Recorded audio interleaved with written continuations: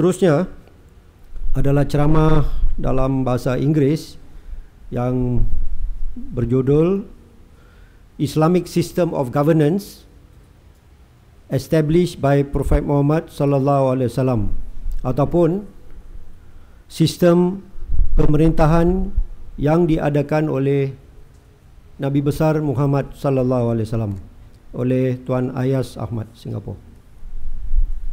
30 minutes. Assalamualaikum.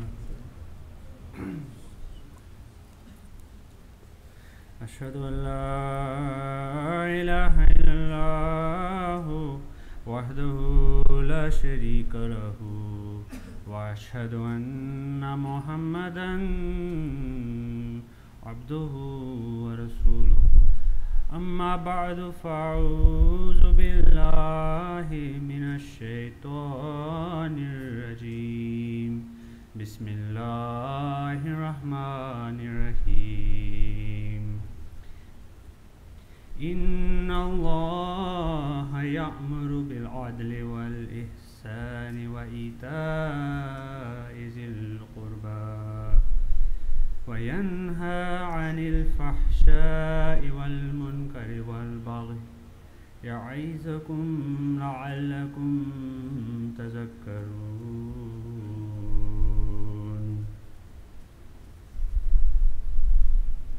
Respected Chairman, special guests, brothers and sisters, Assalamu alaikum wa rahmatullahi wa barakatuh. 570 AD, the year of birth of the mercy of mankind, the Holy Prophet Muhammad sallallahu alaihi wasallam. 610 AD, at the age of 40 years old, he received divine revelation in the town of Mecca as a prophet of Allah, and this was the birth year of Islam. 710 AD, 100 years after the Holy Prophet's first revelation, Islam had spread as far as China and India on the one side, and as far as Spain on the other side. The whole of the Persian Empire was gone and was now part of the wider Islamic nation, and the Roman Empire, which ruled most of the world so powerfully for centuries, had lost half its hold to the Islamic Empire. Question is, how was this possible? What was the formula used that allowed such a rapid revolution, not only in the Arab world, but close to half the world in 100 years?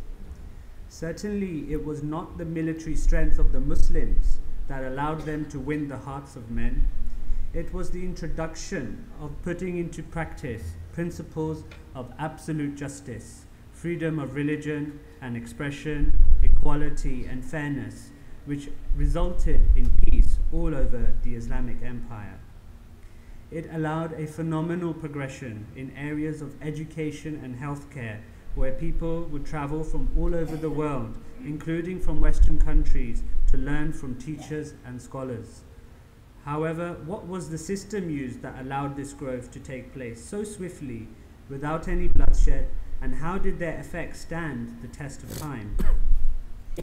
To answer this in detail, brothers and sisters, I would like to explain the principles of the Islamic government, which were used to help achieve interreligious peace, social peace, economic peace, and international peace. We look back at the characteristics of a true Islamic government as established by the Holy Prophet sallallahu alaihi wasallam. Before going further, it is important for us to understand what are the teachings of Islam with respect to governance of a state. Contrary to many false notions and fears, Islam does not endorse any one political system, and no single system of governance has been prescribed in the Holy Quran, and neither is any system condemned. Since Islam claims to be a universal religion, it caters for all systems and for all societies which may need different type of systems at different periods of time. An Islamic nation has given the government freedom to choose whatever political system that best fits the society at the right period of time.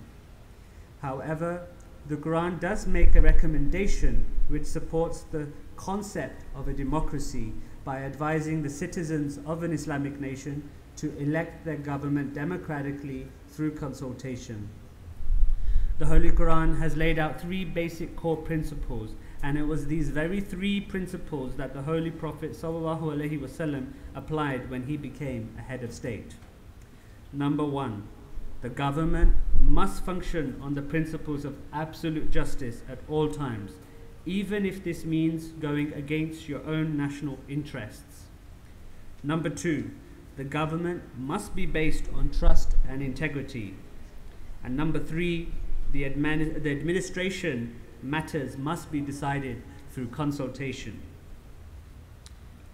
It is therefore very clear that an Islamic nation, anybody elected in a position in a government, must be elected with integrity, and that the chosen candidate, whether he or she is a prime minister, a president, or a king or queen, understands that he or she doesn't have sovereignty over anyone or anything, since this is reserved wholly for Allah, and that it has only been given to him or her as a trust. It is also clear in Islam that the voter is not the master of his vote. He is merely a trustee and is responsible and answerable to God. The choice must be based on moral integrity of the candidate and not on superficial impression and self-proclamation. There should also be no party politics that distract from the individual's role and responsibility. The right to rule equally belongs to all the people, and therefore Islam says that they should elect the best person from among themselves as their leader. The appointed head of state must fulfill the trust given to him through justice and equity, discharging political and government decisions in consultation by the people. However, even in the current era, as the veto power is generally accepted in exceptional circumstances, Islam too has afforded the head of state the power to reject a proposal made by majority if he deems necessary. In other words, in the matter of sovereignty, Islam has prohibited a hereditary system and forbidden that a ruler should lead a despotic and autocratic system of government. People are not allowed to put their own names forward as candidates for election, and neither are they allowed to demand a position of authority. Rather, they have to be selected by the choice of the people. This wonderful principle can be seen practically in the life of the Holy Prophet ﷺ. One of the companions of the Holy Prophet ﷺ wanted a position of authority and begged the Holy Prophet ﷺ to be appointed as a governor. His response to this request was a clear and sent a very clear message to all future leaders. He reminded that governance is a trust, and as mentioned in the Holy Quran, it is a trust that the people of the nation collectively choose to put into someone, which brings with it heavy obligation to rule justly. Throughout his life, he maintained this principle, never to appoint anyone into the position of authority who desires to be in office. I would like you all to imagine the profound wisdom of the Holy Prophet ﷺ. This very principle attacks the root of all corruption and the greed for power. His philosophy was that citizens of the nation should select their leader based on his or her capability to lead impartially and honorably, not based on how badly he or she yearns to be the leader. This broadens Islam's protection against despotism and corrupt dictatorship by empowering the people to consult and guide the person they elected as their leader. The Holy Quran says that good leaders are those who hearken to their Lord and observe prayer, and whose affairs are decided by mutual consultation, and who spend out of that which we have provided for them. Chapter 42, verse 39. When Muhammad ﷺ was given state authority after migrating to Medina, the Holy Quran records a revelation he received instructing him to seek consultation in state affairs from all the non-Muslims and even those people as described in the Quran as hypocrites. Allah tells the Holy Prophet ﷺ in the Quran that, and I quote, "Pardon them and ask for forgiveness for them and consult them in matters of administration. And when thou art resolved, then put thy trust in Allah. Surely Allah loves those who put their trust in Him."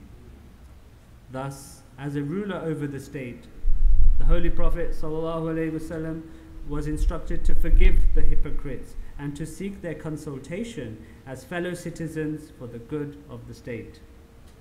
What a wonderful example of how to keep matters of faith separate from matters of the state. Indeed, during one of the defensive battles that he fought, 300 citizens of the state of Medina that he governed abandoned the Muslims on the battlefield. This resulted in a major defeat. He not only forgave each and every single one of those people, he further consulted with them, asking for their opinions on matters of state without any ill feelings, and maintained high standard of justice at all times. Indeed, it is important to note that despite the Holy Prophet ﷺ being uninterested to become a head of state, he was chosen as head of state by the overwhelming majority of citizens, including the Jews and other non-Muslims. This goes to show that in a true Islamic government, not only do all citizens have a choice in who to elect, but they can also elect a non-Muslim. The key is that you give your vote to the person who is most suitable for the position according to the principles I've mentioned today. The Holy Prophet ﷺ was an exemplary leader and was the Quran personified. He put into practice one of Islam's directives to refrain from using religion to govern the law of the land. He made sure that as a governor, his primary responsibility was to protect the rights, protect the property, and protect the dignity of his people. Governments today, like Saudi Arabia and Pakistan, that monitor and force and punish people for their level of adherence to religious practices, fundamentally violate the Quranic commandment in the verse that states, "La ikraha fid deen," there is no compulsion in matters of religion. This means that under no circumstances should anyone be forced to accept anyone else's religion and its religious practices.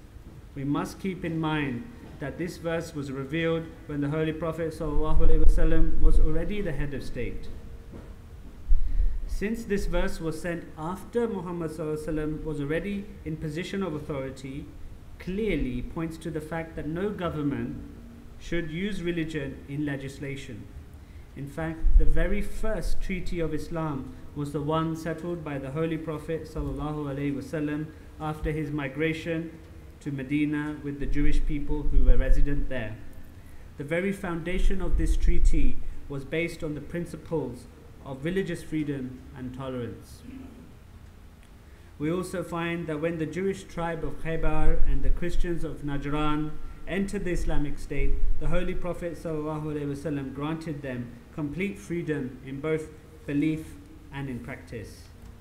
There is a narration that when the Christian delegation came to Medina to discuss matters of state, the Holy Prophet ﷺ gave them freedom and permission to perform their worship in the Holy Mosque of Medina, the second holiest site for Muslims. Just imagine for a moment Medina, an Islamic government state, giving all citizens the right to practice their faith freely and not forcing the religion of Islam on anyone else. In fact, there are Islamophobic movements in certain Western countries that are against the possibility of Sharia law being implemented in democratic countries. They, however, do not realize that a true Islamic nation is built upon the same principles as a democratic government and is palatable to a secular society. It is important to understand that during the Holy Prophet ﷺ's time, Sharia law had been adopted in its true sense as rule of the land and had made a very clear distinction that religion had no right to interfere in matters of the government, and likewise the chosen government had no right to interfere in matters relating to religion. Those countries like Sudan, Saudi, Pakistan, Iran, Afghanistan, which have legislated their religious scholars' opinions and made it into the law of the land, are not following the concept of a true Islamic government. As such, some of these nations have wrongly restricted freedom of conscience, freedom of religion, and equal rights. Due to these un-Islamic laws that have nothing to do with the Sharia, there have been unfortunate cases of death by stoning, honor killings, limited education for women, religious policing, death for apostasy, etc., etc. The other major part of the Islamic governance which strikes fear in the hearts of people is the punishment for crime. This is again a wrongly understood concept and has become an area of contention for many Western scholars who have attacked Islam on this basis. When people think of Sharia, they think of a government enforced law which allows brutal forms of punishment. First of all, Islam, according to Islamic law, does not require any nation to impose certain punishments for criminal acts. Instead, Islam only recommends punishment for certain crimes. However, such a recommendation is not binding at all on the government. Islam merely suggests punishments that the state can choose to either ignore or bring into the law.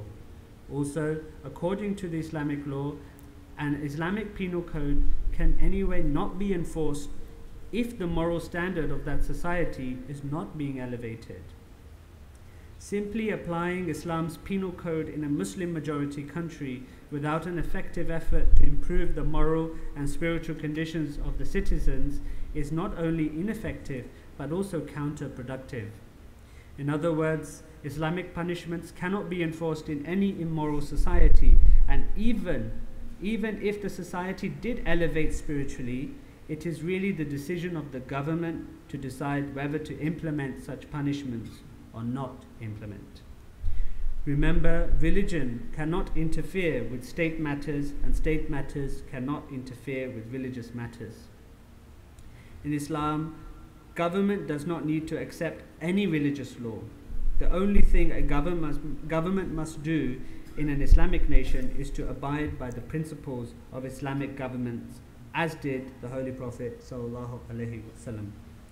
Islam wishes to prevent disorder and is very much a staunch defender of the establishment of peace. The Holy Prophet sallallahu alaihi wasallam taught us how to always be loyal to one's nation and to obey those who are in authority over us. The teaching presented by the Holy Prophet sallallahu alaihi wasallam emphatically states that aside from extreme circumstances, the question of a refusal of obedience to a leader should never arise. In this respect, such a strict directive has been given that the Holy Prophet ﷺ states that even if the people notice their rights being violated, they should demonstrate patience, and if required, they should bear the tyranny and oppression of their rulers, but refrain from disobedience and rebellion. Allah.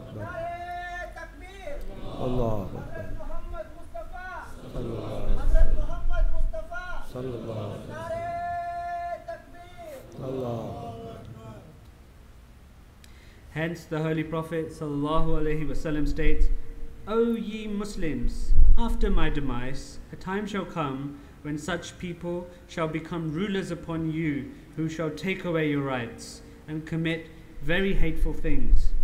The companions asked, O Messenger of Allah, in such circumstances what should we do? The Holy Prophet ﷺ said, fulfill the rights owed to your rulers and seek your rights from God.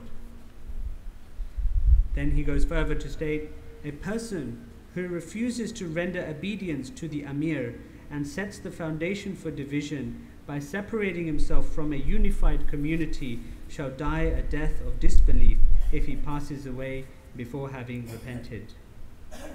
However, along with this, the public has been urged to work towards reconciliation by giving righteous consultation, even if the Amir acts in a cruel and oppressive manner.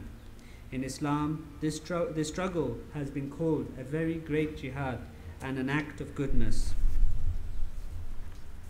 The Holy Prophet ﷺ said, When a leader is guilty of tyranny and oppression, the greatest jihad is to strive in order to prevent the cruel and unlawful practices of the leader by exhorting him to act with equity and justice. However, what if the emir or the leader doesn't desist and remains adamant upon his unjust practices and issues commandments in direct contradiction with divine injunctions? The public has been given the right to obey the emir or the leader in everything righteous and lawful as usual, but to refuse obedience in anything which is unlawful. As such, the Holy Prophet ﷺ says, "It is obligatory upon every Muslim to obey his emir, whether he agrees with a commandment issued by him or not. However, if he issues a commandment which explicitly contradicts a divine law, then it shall not be compulsory to obey such an order." Important to note that even in such a case, Islam does not approve that a person should raise the flag of rebellion whilst living in the sovereignty of an emir in a state of subservience. The purpose of this instruction is to prevent civil war from breaking out in the land, so that the danger state does not arise that people begin to stand up against a head of state whilst living under his rule. So, in such circumstances, the Islamic practice is to migrate from that country. After having left the country, if they believe that it is necessary and appropriate, they should work towards dismissing such a ruler. The migration of the Holy Prophet ﷺ also took place in accordance with this very same principle. In other words, when the Holy Prophet ﷺ became distressed by the cruelties and religious intolerance in Mecca, he ultimately left the sovereignty led by the chieftains of the Quraysh. After this, God determined to overthrow their tyrannous regime by way of the Holy Prophet ﷺ. There is a lesson here for the wider Muslim community, especially the Muslims that were involved in the Arab Spring or those that are still fighting President Assad. Our beloved Holy Prophet ﷺ made it very clear that a citizen of any type of government should not rebel or fight the leader, whether or not he is good or bad.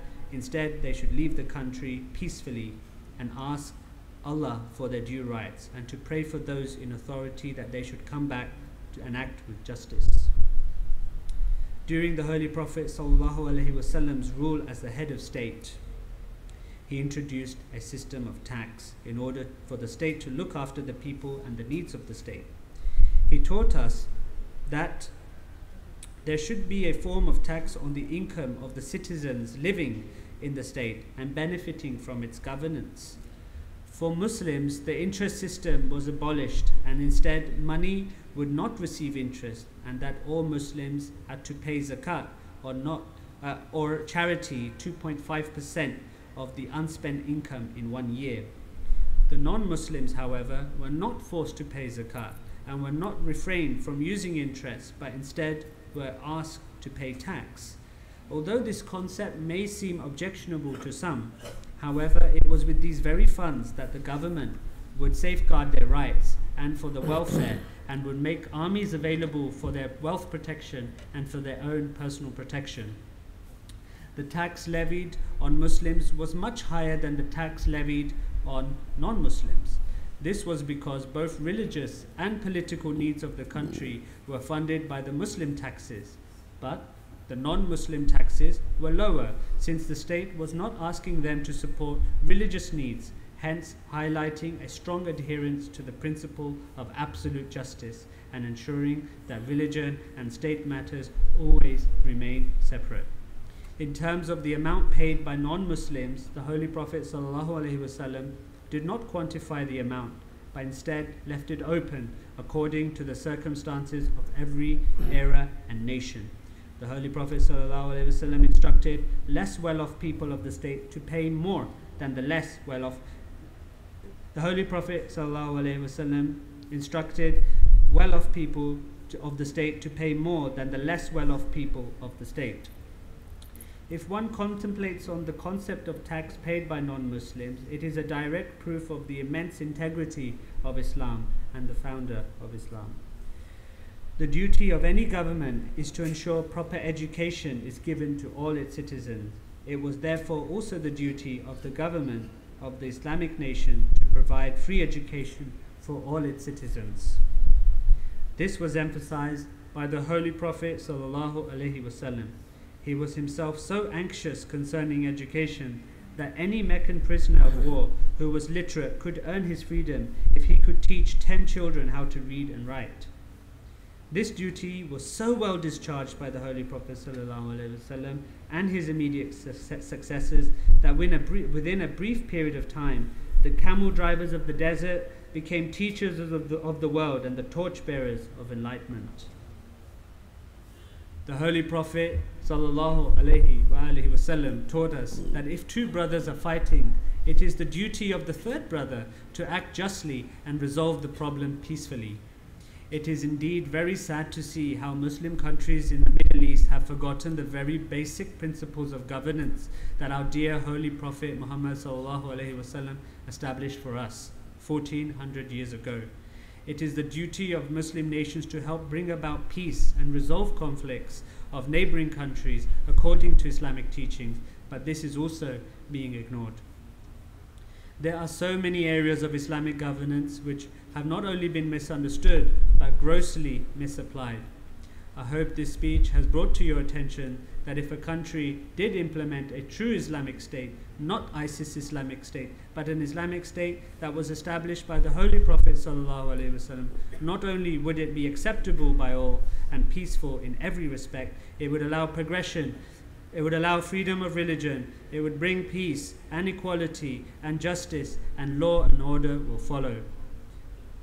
The leader of the state would have to be someone honest and would carry the burden of trust given to him by the people and will implement justice at all times. Every decision that the leader would take would be through democratic or consultative methods, and would remember that these very decisions would make him answerable to a higher supreme being. The leader will use a just economic system to ensure that there is no poverty in the state and that there is no reason for the people to rebel against him. The leader would be constantly binded to the principles of absolute justice, the principles of Islamic governance as established by the Holy Prophet sallallahu alaihi wasallam. At the end, may Allah help alleviate the sufferings in the world and also help our brothers, Muslim brothers and sisters and everybody around the world to understand the true Islamic principles of an Islamic nation, and to understand that the Muslim leaders come back, to ensure that the Muslim leaders come back to the teachings of Islam and correctly follow the actions of the Holy Prophet sallallahu alaihi wasallam. Wa akhirana walhamdulillahi rabbil alamin. Jazakallah. Tuan Ayyaz Ahmad dari Singapura. Tuan kalau perlu itu apa? Translation boleh ambil ya dari sana. Seterusnya, ini adalah ceramah yang terakhir bagi Jalsa Salana ini. Kebetulan 3 ceramah hari ini. Emergence of extremism and its destruction of Islamic nations, ataupun wujudnya ekstremis atau munculnya ekstremis ya, dan kehancuran negara-negara Islam kerana akibat ekstremis ini. Ceramah ini akan disampaikan oleh Maulana Musa Masran dari Malaysia. So this speech will be delivered in English by Maulana Musa Masran of Malaysia.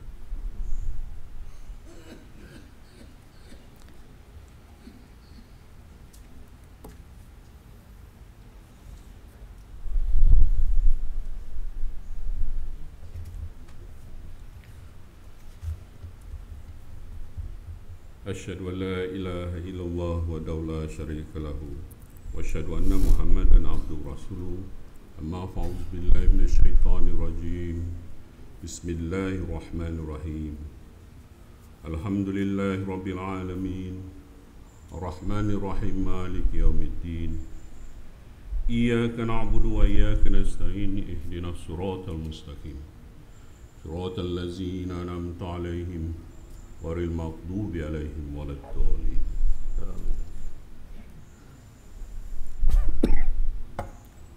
The Holy Quran says, whoever kill a person, it shall be as if he had killed all mankind.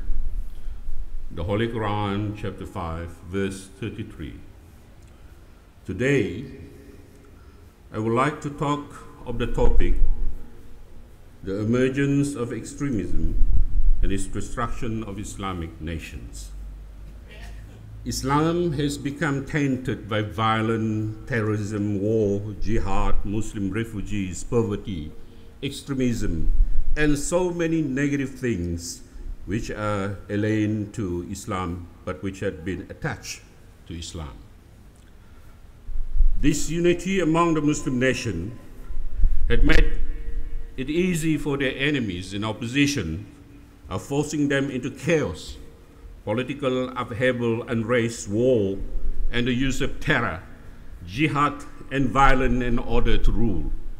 Indeed, for the past 200 years, the Islamic world had been divided and future looked grim. Spiritually, they have lost direction and leadership. Frustration led them to chaos, extremism, militancy, and terrorism, and the recent Paris terror attacks and the ongoing war in Syria and latest that led to fears of the Third World War. The questions are, why cannot the Muslim world work together? Why are leaders always too unjust toward their own subjects?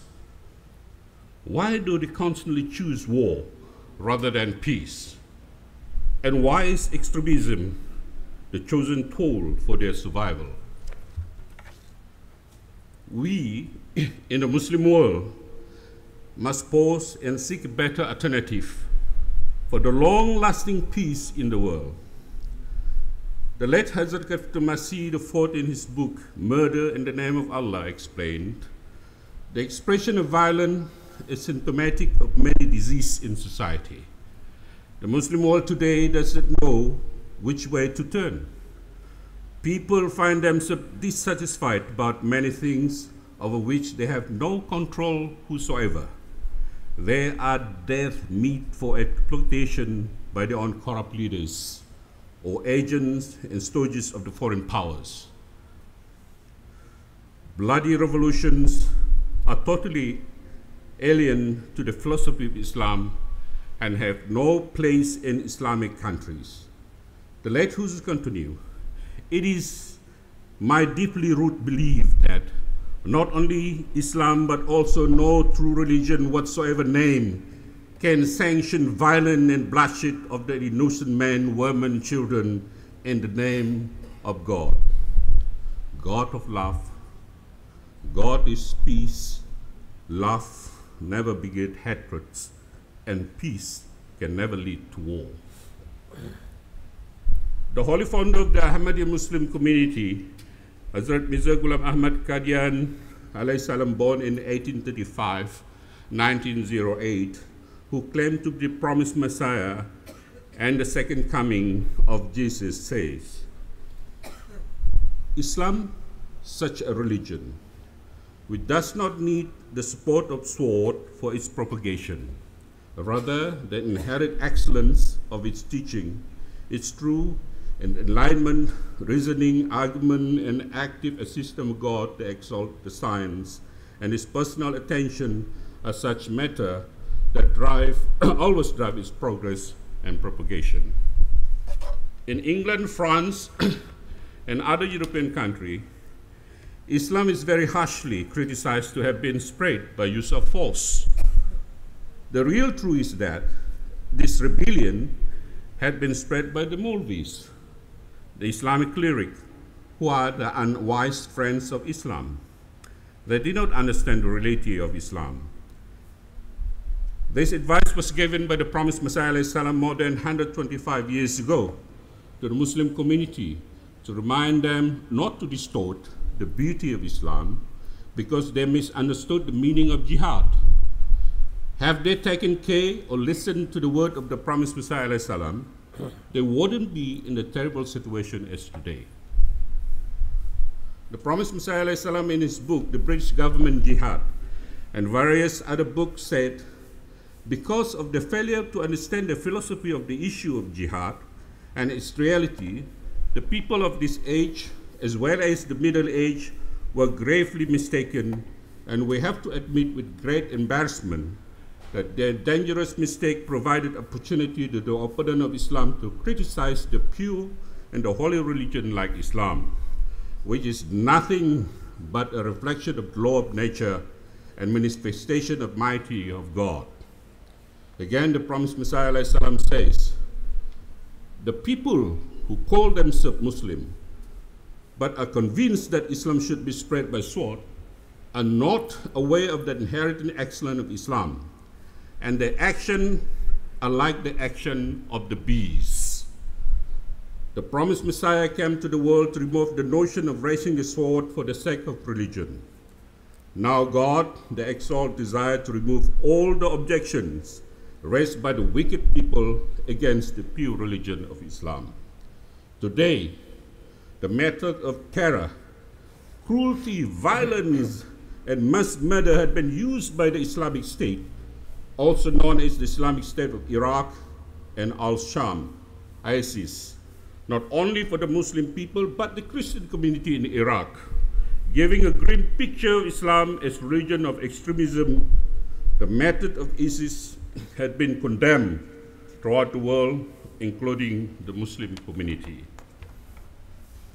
ISIS, the Islamic State, regard Shiism as an innovation. And that innovate of the Quran is to deny its initial perfection. That means roughly 200 million Shia are marked for death. So too are the head of the state of every Muslim country, who have elevated man-made law about Sharia by running for office or enforcing law not by God. The promised Messiah ﷺ comment, the method of jihad practiced by most of these barbarians of this age is not the Islamic jihad. Rather than, these are the passion of Nasri Amarah, obstinate serve that incite to evil, or treacherous act based on the vain desire to achieve heaven that has spread among the Muslim. The current practice found among the Muslim to attack the people of other religion, which they call by the name of jihad, is not jihad according to the Sharia Islamic law. Rather, it's clearly a violation of the instruction of God and Messenger and a grievous sin. In fact, the concept of jihad as found in their heart is not right, and it begins with the murder of human sympathy. Graham Wood and his articles say, to take one example, in September, Sheikh Abdul Muhammad Al-Adani, Islamic State chief spokesperson, called on the Muslims in the Western country, such as France and Canada, to find an infidel and smash his head with rocks, poison him, run him over with a car, or destroy his crops. The promised Messiah ﷺ said, explained, could be considered a good act. For example, there's a person walking in a bazaar engulfed in his own thought, and a complete stranger to us, and we do not even know his name, and neither does he know us, but we fire a gun at him with intention of killing him. Is this religious act? If this is a good act, then the beasts are far better than human beings and carry out good deeds. Did God instruct us to cut a person into pieces without any proof of crime, or kill him with a gun while we do not even know him? Neither does he know us. Can such a religion be from God that teach to start killing sinless, innocent people of God without any excuse and reservation, and without even delivering them the message and that it will lead us to heaven? It is pitiful and shameful that a person with whom we have no previous enmity and is a complete stranger to us, while he is buying something for his children from a store or busy in some other lawful act, and we without any reason fire a gun at him and make his wife a widow and his children orphan and turn house into a place of mourning. Which hadith mentioned this practice? Which verse of the Holy Quran mentioned this? Is there any Mulvi who could answer this? The unwise people have heard the name of jihad and using it an excuse of fulfilling their vain selfish desire or as carrying out glory act because of their insanity. When no one kills Muslim for the sake of religion, I wonder under what authority they kill innocent people. Bin Laden viewed his terrorism as a prologue to a caliphate he did not expect to see in his lifetime. His organization was flexible, operating as a geographically diffuse network of autonomous cells. The Islamic State, by contrast, required territory to remain legitimate and top-down structure to rule it. The promised Messiah ﷺ explained the confusion of understanding of the issue of jihad. The understanding of the issue of jihad of the current day Islamic scholars who are called Mulvi and their method of presentation of this issue to the common people is definitely wrong. It is only the outcome is that they, with their passionate speech, turn barbaric nature human being into beastly people and strip them of all the noble quality of human being. This is exactly what happened, and I know for certain the sin of all the unjustified killing by these unwise and selfish men who are unaware of hidden reason for the need of war by Islam in its early age is on the neck of this Maulvi who secretly teach them the method that lead to the painful carnage. The ignorant Maulvi, may God guide them, have greatly deceived people who are like a flock and have declared this act keys of heavens, which clearly unjustified, merciless, and again the human morale. These people are so much entrenched in the this belief of jihad, which is totally wrong. And again, the teaching of Quran, Hadith, that anyone who does not accept this belief, they oppose him and brand him as Dajjal, great impostor or deceiver, and declare him deserving to be killed. So for a long time, I have been under this edict as well. Hazrat Muhammad ﷺ remind Muslim, Islam definitely does not teach Muslims to become robbers and bandits and fulfill their selfish desire using the pretext of jihad. Graham would add, if Al-Qaeda wanted to revive slavery, it's never said so, and why would it?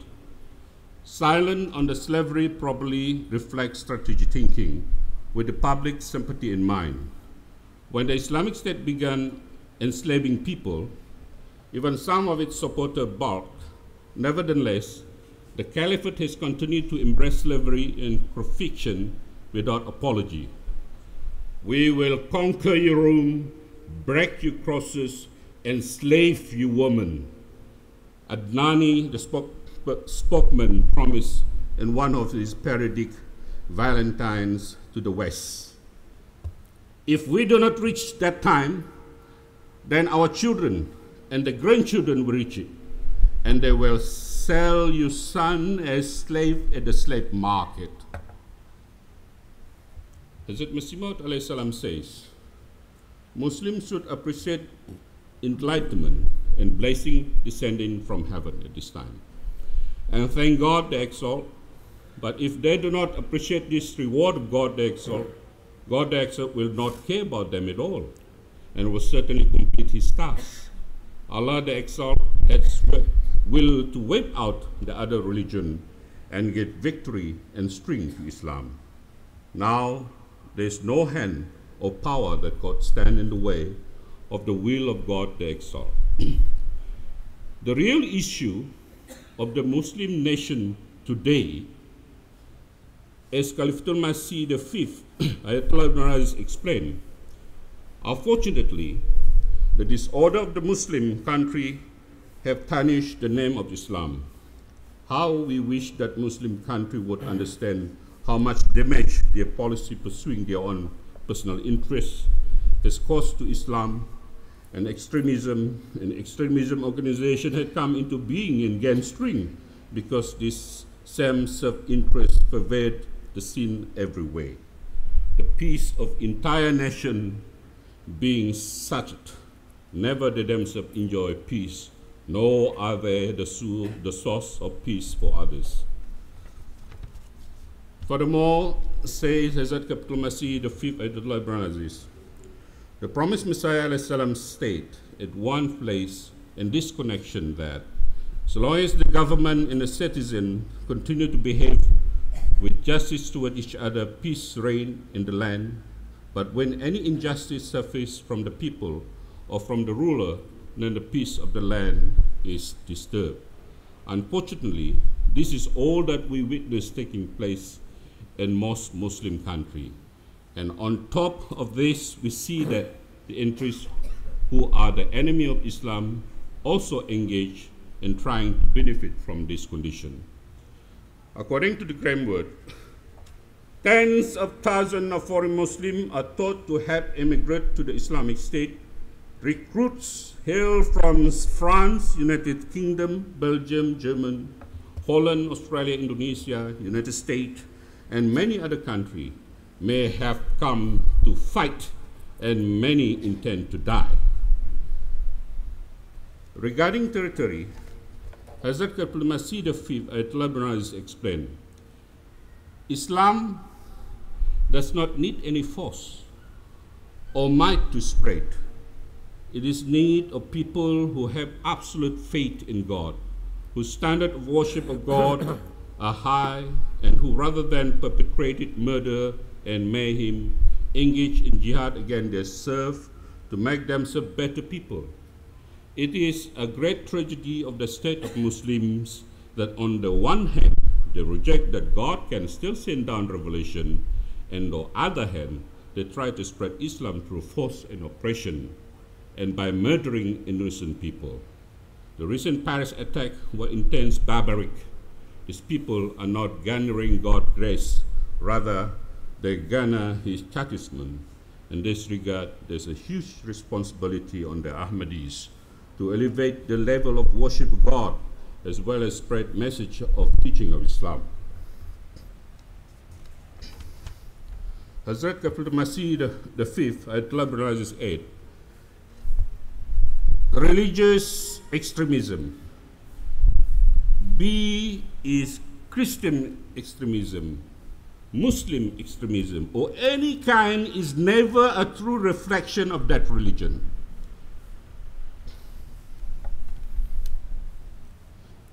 Regarding the claim of various groups to having established a caliphate or caliphate, Hazrat Khalifatul Masih V Ayatollah Ibrahim said, Caliphate was linked directly to the prophethood. He said that those extremist groups that have claimed caliphate recently have not followed any form of prophethood, instead were only involved in inflicting cruelty, injustice, and barbarism on very highest order. Referring to this position as the fifth caliph of the Ahmadiyya Muslim community, said, I never have any desire to be caliph. Rather, I was compelled to take this position by God Almighty, who put my name in the heart of the people, member of Liturgical College. Upon being asked about the greatest threat to civilization, Hazrat Mirza Masroor Ahmad al-Talabani said, I believe that the biggest threat today is the increasing distance between mankind and God Almighty. We're seeing fairness and justice decrease while cruelty and hatred rise. Such behavior and trend can only lead to the punishment of God Almighty. Therefore, the need for all people and organizations to promote peace and justice, the discord within various countries, the rise of terrorism, extremism, the devastating effect of a potential nuclear war, and the effort of the Ahmadiyya Muslim Jamaat to promote peace in the world based on the true teaching of Islam. At the international level, government and nation were jealous, eyeing upon the races of other countries, while major power were consumed by desire to maintain their power. Furthermore, terrorists were waging war and killing innocent people to fulfill their own vested interests. Despite the worrying state of the affair, Hazrat Kapil Masih V counseled that it was essential that those who desire peace do not become disheartened and frustrated. Instead, they need to increase their effort to bring about real and positive change in the world. Hazrat Kapil Masih V has cautioned that if immediate action was not taken to establish peace, then the alternative was truly frightening. One likely scenario will be the outbreak of the nuclear war, in which the majority of the world will be consumed and whose consequence will last for generations to come. Citing the example of Japan, that the nation and the people of Japan were more fearful and horrified by the prospect of war than any other, and this was because Japan was the one country that had been targeted by nuclear bombs. Although 7 decades had passed, the country was still bearing the scar and effect of World War II. Hazrat Kapil Masih V also said, if nuclear war break out, and we will find people will instantly die and freeze like statue, and the skin will simply melt away. The weapons available today are so destructive, and they could lead to generation after generation of children being born with severe genetic or physical defect. Drinking water, food, and vegetation will be all contaminated by radiation. We can only imagine what type of disease such contamination will lead to. With the current situation in Syria, we are facing a delicate and dangerous situation, Third World War. The world is fighting, moving toward destruction. All the Islamic nations will destroy. The extremism bring bad news to the Muslim world community. Hazrat Kapil Masih V Ayatollah explained, remind members of the Jamaat the following. I want to briefly say something on the current world situation. Members of the Jamaat need to greatly turn to prayer in light of the way the world is fast moving toward destruction. And wake of barbaric even in France, and their decision to take severe measure against the so-called Islamic State situated in Syria and Iraq, Western government now plan airstrike there. In fact, they have already begun airstrike. If this government want to carry out airstrike, they should aim them at those who are perpetrating cruelty. May Allah save the innocent public from this attack. Most people living in Syria enduring untold suffering. They have no way out. The neighboring Muslim countries are also not serious about stemming this evil. What was needed was for neighboring countries to get together and help the government there to eliminate this evil. However, the evil was allowed to grow so much so that now it's spreading all over the world. Hazrat Kapil Masih V Ayatollah predict the future of ISIS.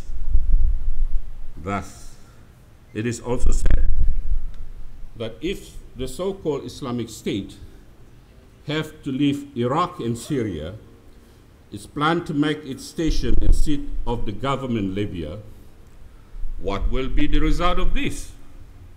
Obviously, if it is to be eliminated, it is not a remote possibility that airstrike will start in Libya, and again, civilians will be killed. Western countries first help this government and then turn against them and either change the regime or make effort to change it. The cause of the true picture of situation, Hazrat Kapil Masih V Ayatollah is further add. It is as follows. The current disorder in the world is caused by the lack of justice perpetrated for every long period of time. Unfortunately, Muslim government also practice injustice and cruelty in their own country. In short, the state of affairs is so complicated that it is like a world war. Their own country, in short, the state of affairs is so complicated that it is like a world war situation. Although it should be said that the world war has begun on a small scale, many analysts here have said to acknowledge this and are writing that world war has begun. I have been drawing attention to this for many years. Now others are also saying the same, yet it is appear that neither the big power nor the Muslim government will be drawn to act with justice. On the face of it, it seems that everyone together taking action against so-called Islamic State so that it may be eliminated and peace can be restored. However, certain matters indicate that even if this evil eliminated, the situation will not get better. Rather, later on, the big power will start their own skirmish, and it's not unlikely for war to ensue. This is because grievance between Russia and other Western power are on increase, and the outcome will once again be most loss of life among civilians. This is what we have seen in the past war, that most life lost were those of innocent civilians.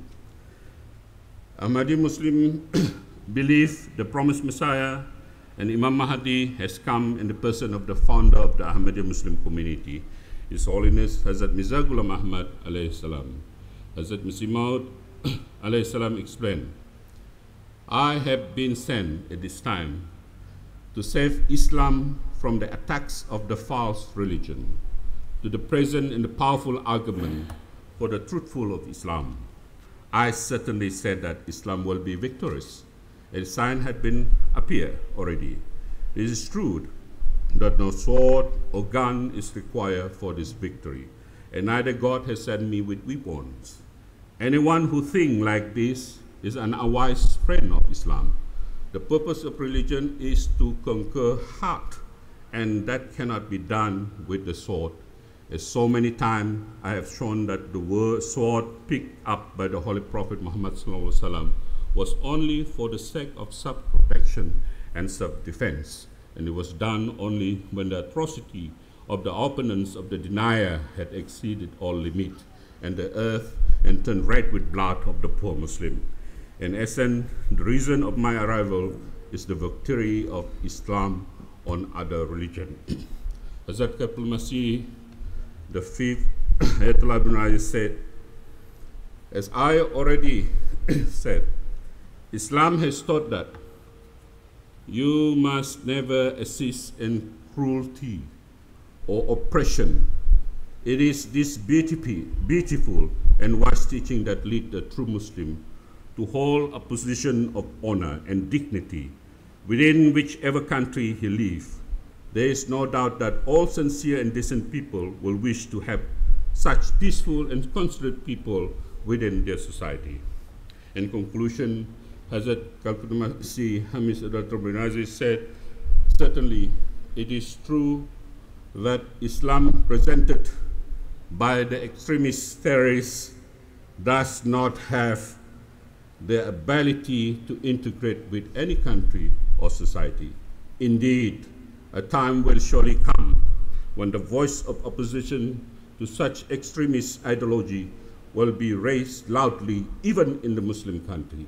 Nevertheless, the true Islam, which was brought by the Holy Prophet Muhammad ﷺ, will certainly always attract sincere and decent people toward it. And this area, to revive the original teaching, Allah sent the promised Messiah ﷺ in servitude to the Holy Prophet Muhammad ﷺ, so his community practiced and preached the true message of Islam. May Allah enable us to do so. Amin.